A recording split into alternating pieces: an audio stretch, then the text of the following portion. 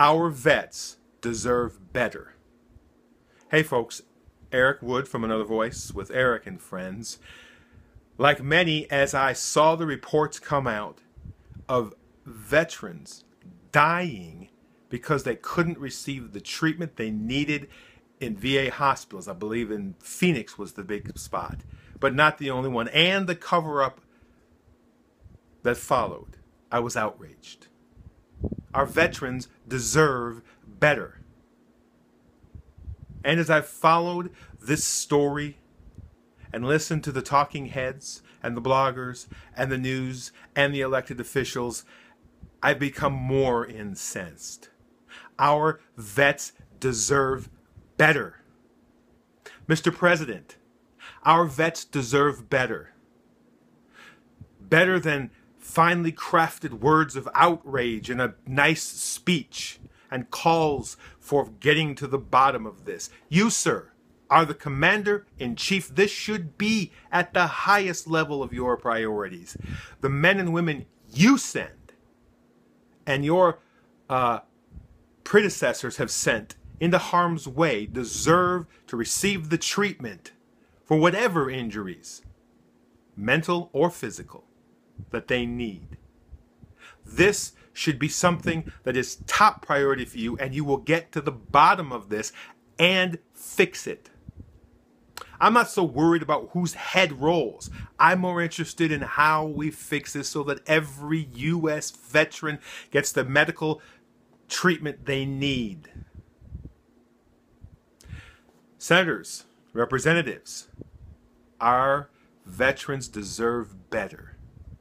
Better than endless congressional hearings whose real goal is to find ways to score political points, to attack the current administration or protect the current administration, rather than get to the bottom of how do we avoid any soldier, any veteran, not getting the treatment they need. That's your task.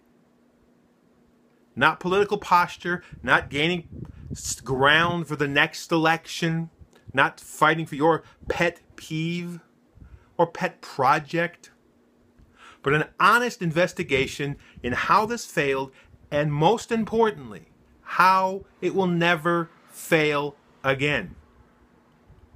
It may take a whole overhaul of the system. You know, for years, I have said that I would like to see every VA hospital closed, every doctor on the VA payroll gone, nurse gone, the whole VA system closed, and take every single penny of that and give it to our vets and let them go to get the treatment wherever they can find the best treatment possible.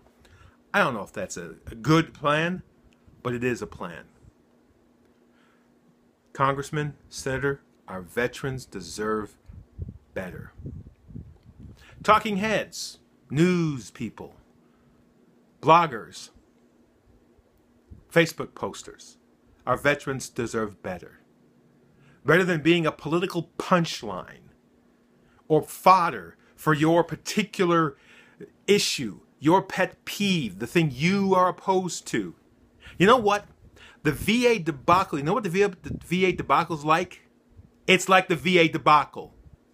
Not Obamacare, not whether the president cares for the troops, not whether the Republicans voted for whatever. The VA debacle is about the VA debacle, and it needs to be focused on that. Maybe Obamacare will be what the VA debacle is. Maybe it won't. But that's not the point. Stop using our men and women who served as political fodder for your point of view. Your focus, like a laser beam, should be on how do we avoid this ever happening again? How do we make sure that Congress and the White House takes care of our veterans? And while you're at it, understand that while this is a terrible tragedy, it's not every VA hospital, it's not every VA doctor or every VA nurse. Let's put perspective.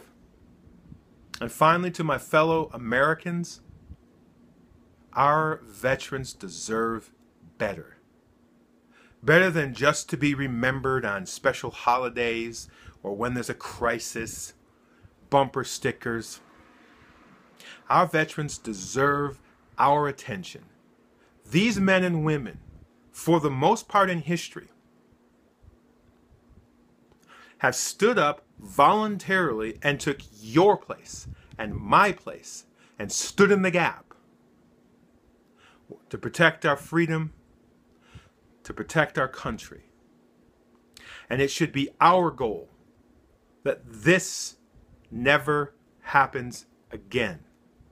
It should be our goal to call and write and email and visit senators, representatives, and the White House and demand that our veterans get taken care of, that their mental and physical needs are dealt with properly, that their medical records are cleared up, that we don't have a building that has so many paper records that's slowing the treatment down, that there's so many in the room that the floor is sagging. This has to be an election issue, demanding that our veterans get taken care of, so that next year, on Memorial Day, there's not a single veteran that we have to honor who died because the VA couldn't treat them. All right, folks. This has been Another Voice with Eric and Friends. Mondays at canIGetAWordIn.com is where you can normally hear us. Check out our podcast. Go to Another Voice with Eric and Friends. You can go to YouTube at Be Another Voice and Twitter at Be Another Voice. And until we meet again, get out in your community and make a difference.